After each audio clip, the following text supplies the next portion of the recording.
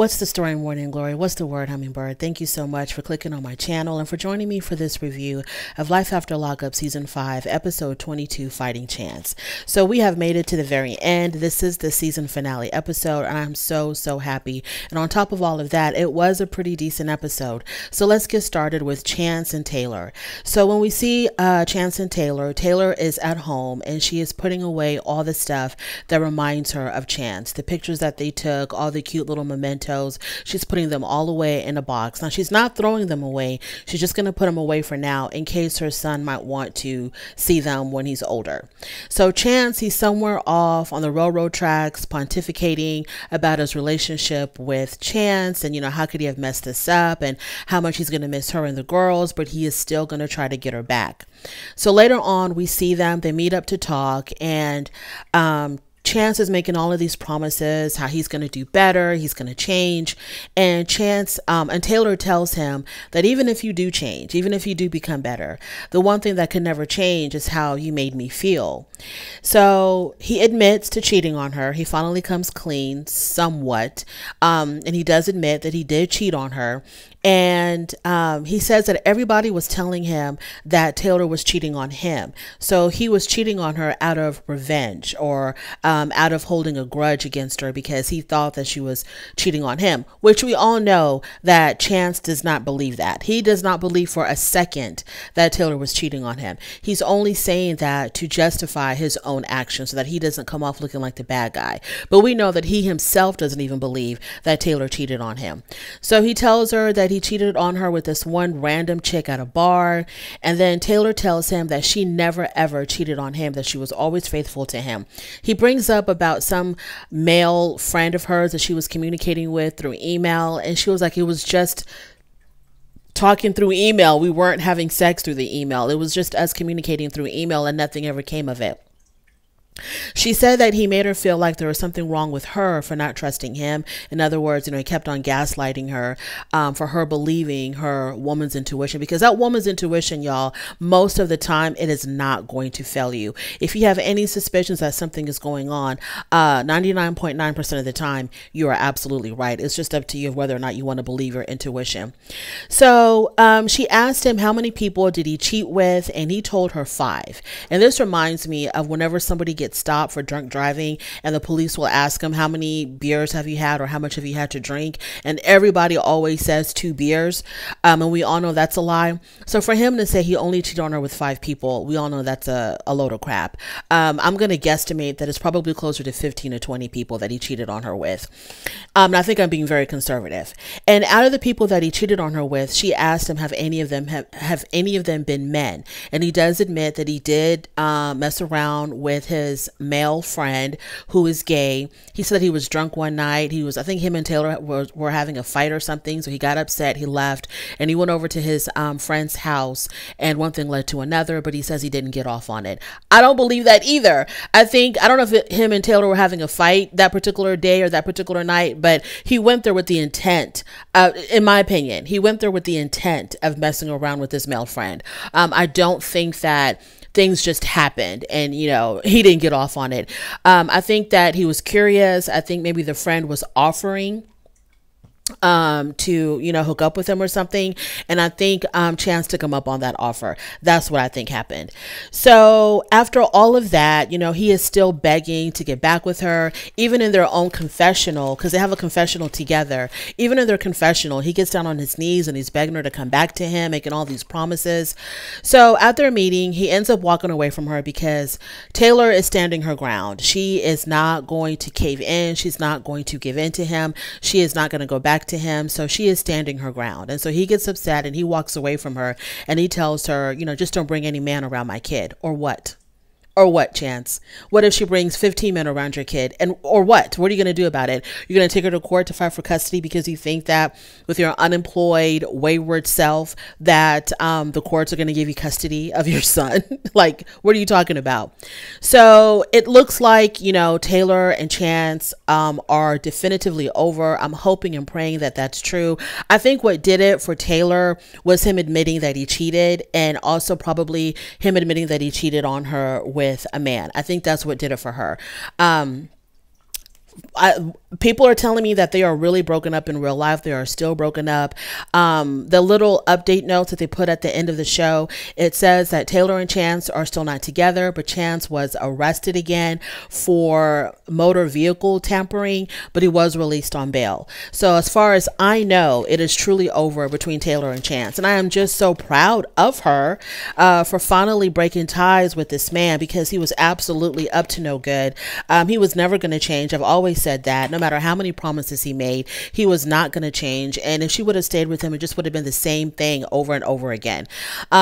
Taylor tells us that the best thing, that the two positive things that have come out of this relationship with Chance is, number one, her son Mason, and number two, what was it? She said it was her knowing that her intuition was right, and her believing her intuition, I guess. So yeah, good for them for finally breaking up. I'm just really proud of her that she ended it. Moving on to Red and Joy Nami. Y'all, somebody put in my comments that Joy Nami is known as Joy No No. And I lost it.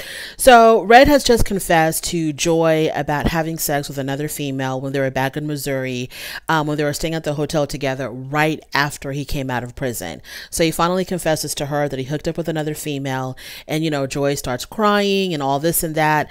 And Red says that he was really irritated that day because I think they gotten into a fight or something. So he says he was really irritated that day, and that he was really in his feelings, and he didn't want to do it. He didn't want to cheat, but he ended up doing it anyway. And so he says that he doesn't even really want the other girl, which is his friend Julie that he's referring to. We saw her on the show, and that the girl ended up cutting him off. And I'm thinking to myself, well, that's the real reason why you're with Joy. It's because that other girl cut you off. If that girl still held the door open for Red, I don't think he would have ever moved to New Mexico with Joy. He probably still would have been with the other girl. So because of the fact that she cut him off for whatever reason, this is why, you know, he quit messing with her, and he ended up staying with Joy, or going to New Mexico with Joy. So Red says that because Joy had asked him if he did this out of revenge because she cheated on him and had a baby on him with somebody else while he was in prison. And he tells her, no, it wasn't out of revenge. I don't think it's out of revenge. I think whether or not Joy had so-called cheated, because if you're with somebody in prison, I don't consider it cheating because you're not in a real relationship to begin with, but that's a whole other thing. So I don't think that he did this because she cheated on him and had a baby on him. I think he did this because it is just in his DNA to do this. You know, Red to me comes off as a serious F-boy. So whether she had cheated on him or not, had a baby on him or not, she could have been the most faithful girlfriend, prison girlfriend ever. He still would have done this. It's just in his blood to do it. It's just in him to do it. And plus, he really doesn't love Joy, and he's for the streets. So it would have happened anyway. And I wish Joy would understand that, because then maybe she wouldn't carry this guilt that she has something to do with him cheating. So she asks him, I don't know why people ask this question, because you're not going to get the real answer. So then she asked him, well, was she better than me in bed? And Red was like, no. Okay, if Joy is that good, Red, if she is that good in bed, then why are you with other people? Why were you with somebody else around the time that you were just released from prison, knowing what Joy has done for you, how she held you down while you were in prison? If she was such a good woman, and, you know, she just got it like that, and, you know, she's the best of the best of the best in bed, so why were you with another girl? I mean, if you're driving a Ferrari or a Bentley or a Jag or whatever, a Mercedes, why would you, you know, even consider getting into a Honda or a Hyundai or a whatever? If I don't understand that, if you have the best of the best, then why were you going for second best or third best or fifth best if the other girl was such trash in bed? Like, I don't understand that. And Joy, if it doesn't make sense, it's not true. So I hope you're not falling for his lies. So what else is going on here? Joy asked if he was with other women when he went on his trip to Missouri to visit his family. He says, no, I don't believe that. He promised to not do it again. So he starts making her all of these promises, how he's changed now. He's a better man. He wants another chance. And, you know, he loves her, etc., etc. And Joy is not listening to it. She's not having it. She tells him, get your stuff, and you're going to have to sleep in a hotel tonight because you're not staying here. So we see him with this one lonely, sad, pathetic suitcase, walking over the rocks in in her front yard and going to catch an Uber or something. So Red says that he feels really bad about all that's happened between him and Joy, because he feels like he's losing his family. He feels like he's losing his son, Sway. Sway don't give a damn. Sway don't give a damn. He was the first one to sign the petition of get Red the hell out of New Mexico. He don't give a damn about you. Like y'all just met. He doesn't even know who the hell you are. You're just the weird looking guy with the pants hanging off his butt and you know, the long braids in his hair. That's how he knows. He doesn't see you as Red, stop. He doesn't know you. He don't care about you. He don't give a damn. Moving on from there, Joy's sisters, they come over. I don't know how much time has passed by, but Joy's sisters come over and she's explaining to her sisters that Red has moved out. He went back to Missouri and that is completely over between them. She's packing up his stuff, the bonnet that he left behind. She's packing up all of his stuff and she's shipping it to Missouri because it is really and finally over. Then Joy tells us, she asked her son Sway if it's okay. Is it okay, Sway, if it's just you and mom? If it's just you and mommy again, without Red? And she says that Sway was happy. Girl, you didn't have to tell us that. We know that little boy was happy that that man was out of his damn house, drinking up his juices, eating up his snacks, playing video games all day where he can't even watch his cartoons. We know that that little boy was happy when Red finally left. Moving on. So Red is back in Missouri. We see him trying to get a job. He calls a potential employer to ask if they got his application. And they're like, yeah, it's going to be a hard pass for us because of your background. So he is still unemployed. Then some girl calls in wanting to hook up or link up. And he's like, I'm on my way. So he's already moved on. He don't give a damn about Joy, Sway, New Mexico, none of that. He has moved on. All I want to know is, Joy, did you also send him back that $35 ring? Did you put that in the box too? So the little update notes at the end of their segment, or the end of the episode, tells us that Joy hasn't spoken to Red in 2 months. She is still single. And that Red has not found a job, surprise, surprise, and that he is dating someone, but it's not serious. Yeah, we all knew that. We didn't need the update. We all knew that. And by the way, Joy also told us that she will never date another inmate again, but she is looking forward to her next relationship. And I'm just like, girl, slow the hell down. Please slow down. And stop bringing men around your son. Okay, stop bringing men around your son until you know that it's absolutely 100% serious. They put that real diamond ring on your finger. Don't bring these men around your son. Moving on from there, let's talk about Louie and Melissa and the nose.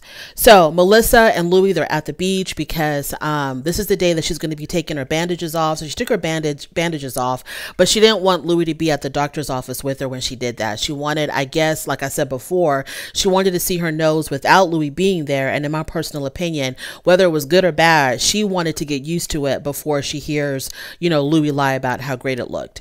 So he is at the beach. He's got this romantic picnic set up for the big nose reveal. So after she leaves the doctor's office, she's on her way to the beach and she has her nose covered up with a scarf, right? So she gets to where Louie's at and he can't wait to see the nose. And so she does the big reveal. And of course, he lies and exaggerates on how good the nose looks. Y'all, let me tell you something. Her nose before was a lot better. It fit her face so much better. I don't know why she went tinkering around with that damn nose. Her nose post surgery, to me, it looked even bigger. It looked more bulbous,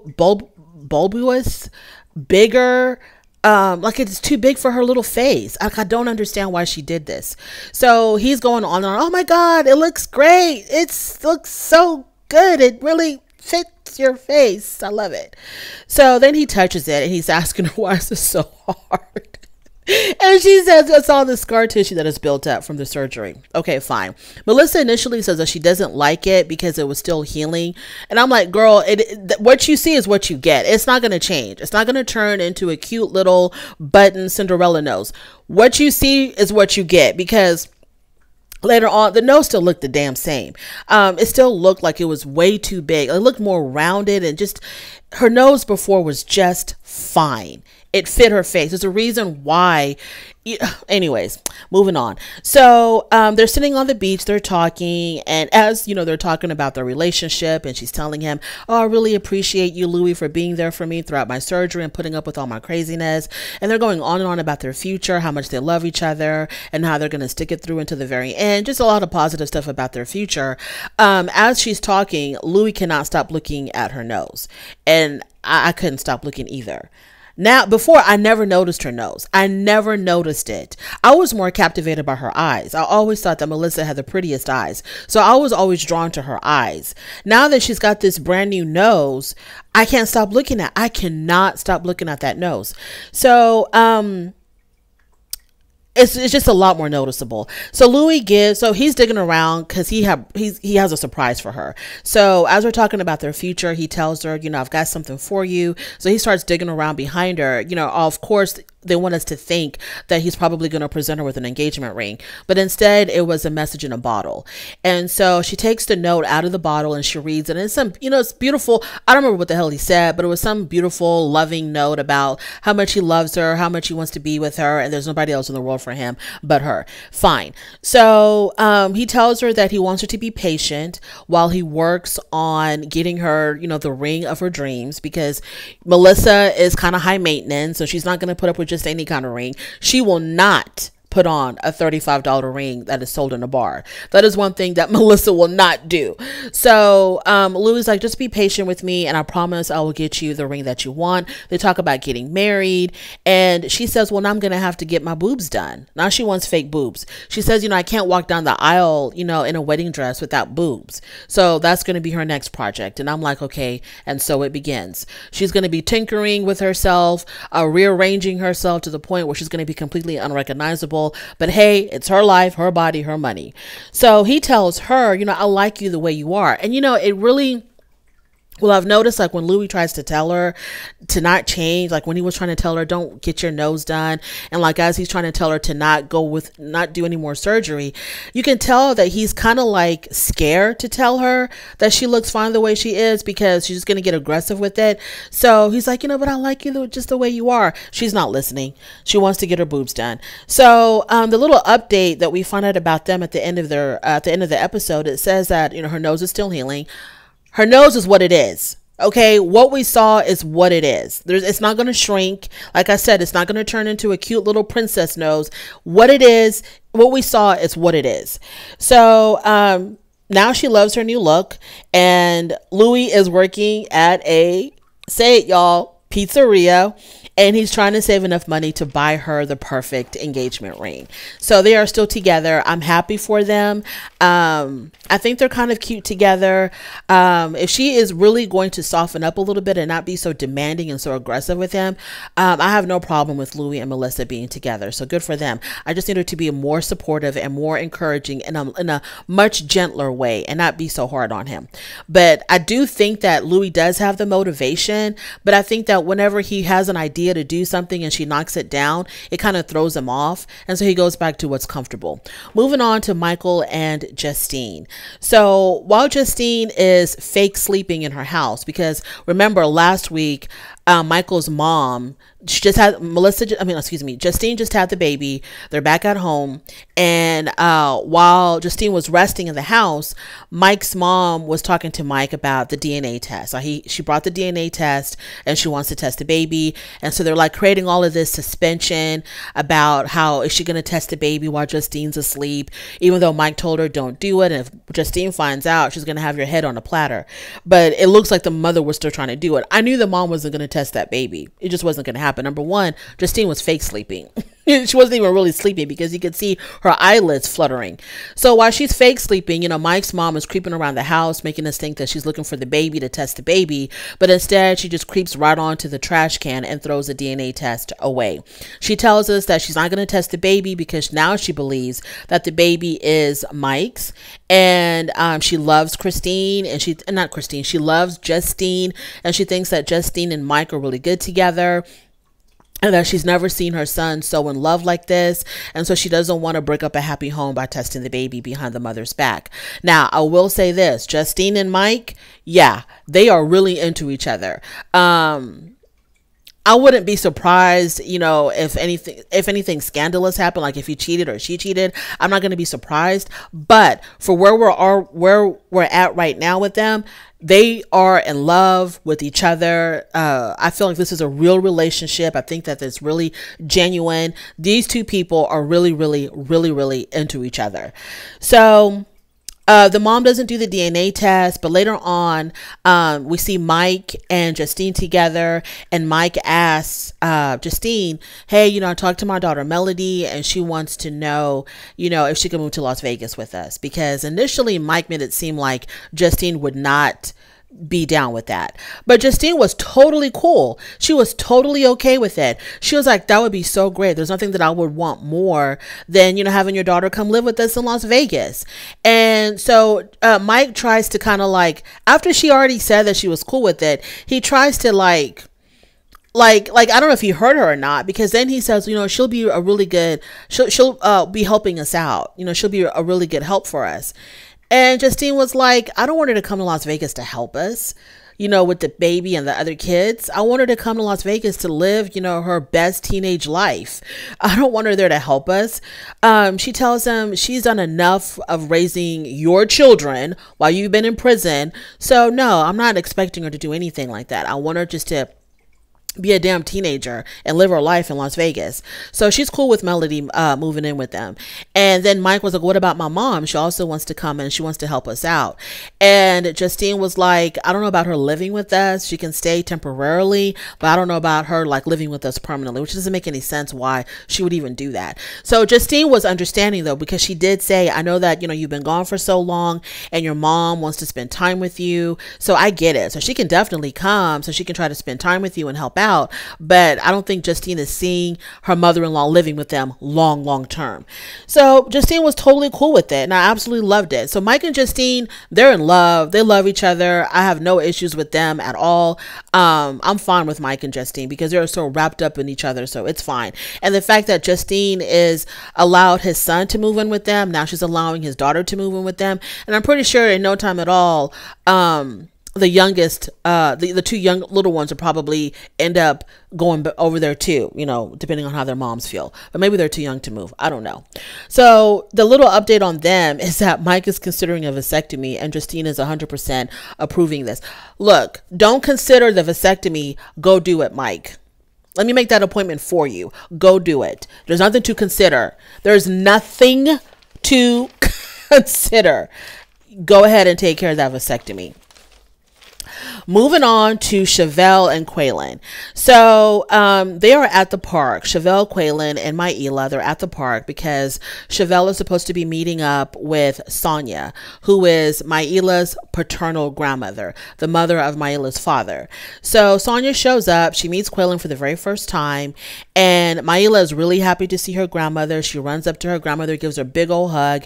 So when the grandmother tells us that she doesn't get to see her granddaughter that much because every time, you know, she tries to call, I guess, Chevelle to make arrangements to see her granddaughter, she says her calls go unanswered, messages are not returned. So she makes it seem like, you know, Chevelle is keeping her from her granddaughter. So Sonia and Chevelle get a chance to talk, just the two of them. And Sonia starts off by telling Chevelle that she is worried about Maila's well-being. And Chevelle tells the grandmother that, you know, Maila's fine because Quaylen's got her. Quaylen is there for her. He's taking care of her. He's doing a good job as a father figure for Maila. So she's doing just fine. So then the grandmother tells her that Maila's father really loves his daughter and wants to be a part of his daughter's life. And Chevelle is like, I can't tell because he doesn't come around. He doesn't call. He doesn't do anything. He doesn't reach out to see how she's doing. We don't hear from him at all. So then they started arguing about that. And when they were arguing about whether or not the biological father is involved with Maila, I was leaning more towards believing Chevelle because the grandmother really wasn't saying, she wasn't presenting a convincing argument that her son is trying his hardest to be a part of his daughter's life. She wasn't talking about, but you know, he came by or he did this and he did that. He tries to call her or he's always coming down here to try to see her. It was none of that. It was just, he loves her. He loves her. Okay. But love without being present doesn't mean anything. If he's loving her from a distance and never sees her, that doesn't mean anything at all. So they're arguing about that. So Chevelle tells her that she's considering having Quaylen adopt Maila. And baby, when she said that, the grandmother banged down on that table and she was like, nope, absolutely not. That is not going to happen. And then I'm thinking to myself, but Chevelle, why would you tell the grandmother that y'all are considering this adoption after your daughter clearly told you that she did not want to be adopted by Quaylen? So how is that going to work? So the grandmother says, over my dead body, you're trying to just remove her father from her life. And Chevelle says, well, he's not even in her life. So how am I trying to remove someone who's not even there to be removed? So the grandmother says that, the only reason why Quaylen is, like father of the year in your eyes is because he's with you. He's a good father to Maila. He's present for Maila because he's with you. If y'all were to break up, Maila probably will never see Quaylen again. And Chevelle was like, no, Quaylen has been a part of her life through good and bad, through thick and thin. I guess even when they had broken up, I guess Quaylen was still, trying to reach out to Maila and try to still be present for the little girl. So then Sonia wants to talk to Quaylen one-on-one. So she's asking Quaylen, well, how is it going to work out, with you and my son raising Maila? And Quaylen was like, what you mean, me and your son raising Maila? He's like, I've tried to reach out to him. I get no response.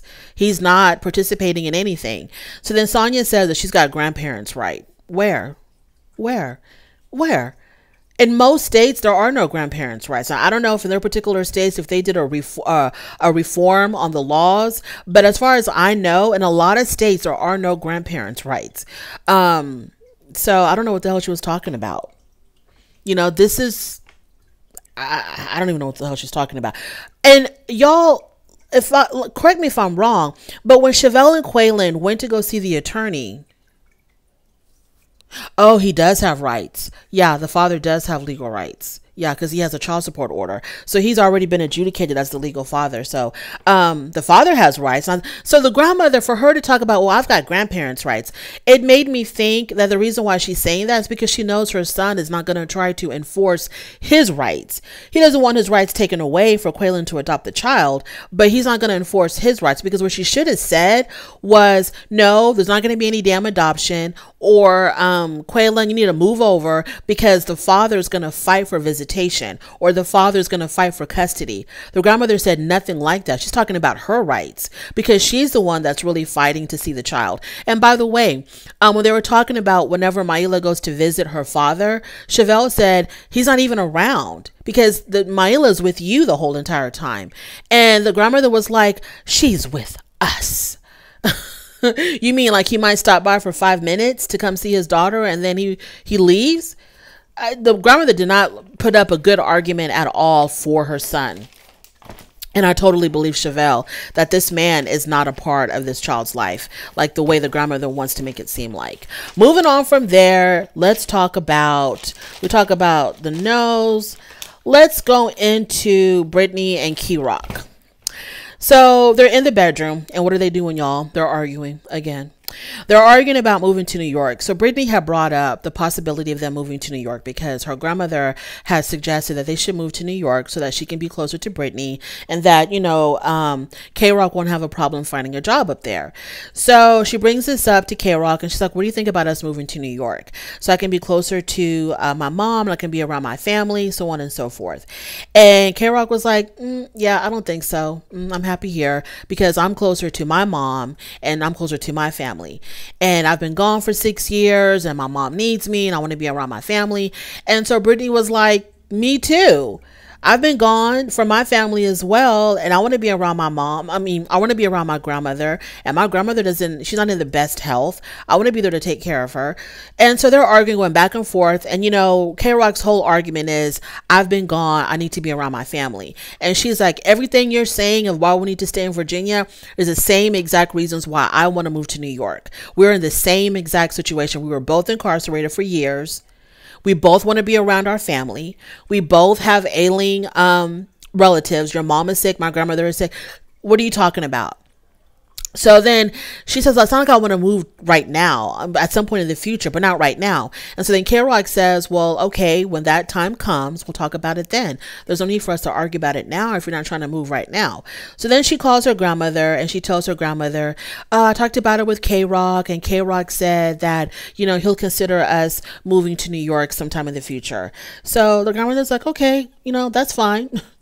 I don't know what, yeah, that's okay. So Brittany's whole point is that all the reasons that K-Rock has for being near his family, those reasons apply to her as well. But once again, she gives in to K-Rock, because just like when they were arguing about the baby and she wanted to start the whole baby thing right now, and he was telling her no, and then she was like, okay, we'll do it later whenever you're ready, you know, we'll do it, you know, sometime in the future. So she gives in to him quite easily. So then K-Rock and Brittany, they go and they get baptized. Okay, so they go to church, they have the service, then everybody meets up at the beach, and the pastor begins the baptizing process. So K-Rock goes first, dips him in the pastor dips K-Rock into the water, and he was like, no, dip me again, dunk me again. And he got dunked 3 times, y'all, because he was trying to wash all of those sins away. So then when it came time for Brittany, because, you know, Brittany, she's really concerned about, you know, how she looks, because she always has her perfect bun and her perfect little curly cues on her edges. And so I was like, man, you know, when she gets dunked, all that's going to get messed up. I don't know what kind of hairspray or hair gel she uses, but when she got dunked under that water, her hair came out perfect. Her bun did not move. Her curly cues were still in place. So they're happy. They've been baptized. And, you know, Brittany talks about the difference between being Catholic and being Christian. And she prefers being Christian. She likes the Christian church better because she can really feel the Spirit of the Lord when she's in a Christian church, as opposed to a Catholic church. So their little update is that Brittany hopes that her parents come around to meeting K-Rock, and they plan to get married in 2024. Good for them. That is another couple that I have absolutely no issues with. I'm pretty sure that their love is pretty solid. They just have to not argue so much. Moving on to Blaine and Lindsay. So when we see Blaine and Lindsay, they're arguing because, you know, Lindsay confronted Blaine about how Blaine was going to her daughter to talk about their problems with her daughter and trying to say all these negative things about Lindsay to her own child. So she confronted him about that. Obviously, he didn't deny it. He was even going to apologize for it. But that's when Lindsay told him, don't even bother because my daughter don't even like you. So they're arguing about that. And then he brings up this issue about her cheating on him with a married man. And he was like, the reason why we're having all these problems is because you ran off with a married man. And so in her confessional, the producers ask her, what the hell is he talking about? And she's like, oh, no. Yes, Lindsay, plead the fifth. Unless you got some concrete evidence, it didn't happen. I don't know what he's talking about. I don't know. So in his confessional, Blaine is calling her everything but a child of God. He called her a liar, a manipulator, a cheater, a scammer.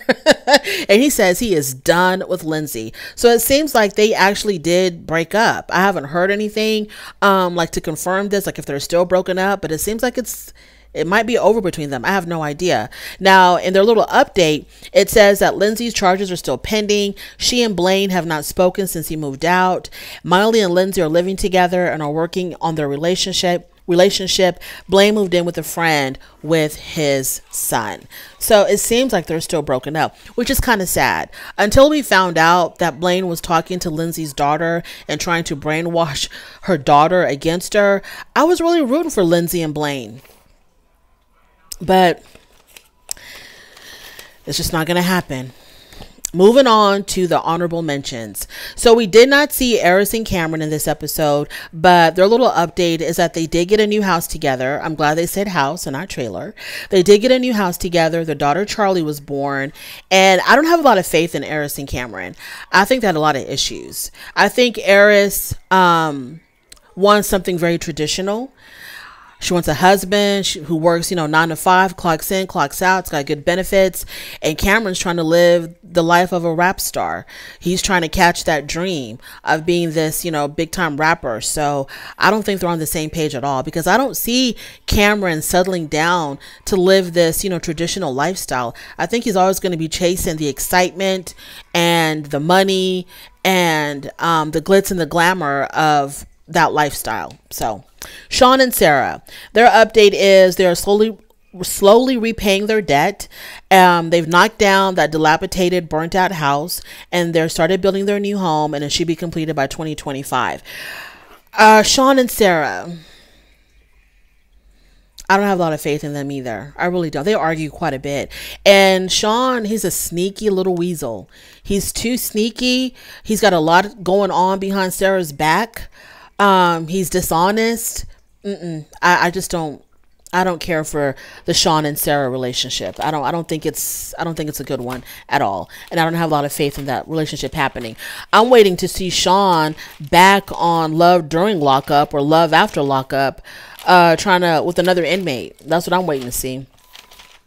And I think we're done. Thank you so much for joining me. Thank you so much for joining me for every single episode that I reviewed of Life After Lockup. I appreciate all of your comments. I appreciate y'all watching. I appreciate all of the thumbs up, thumbs down, whatever was floating your boat at the time when you saw my video. It's all good.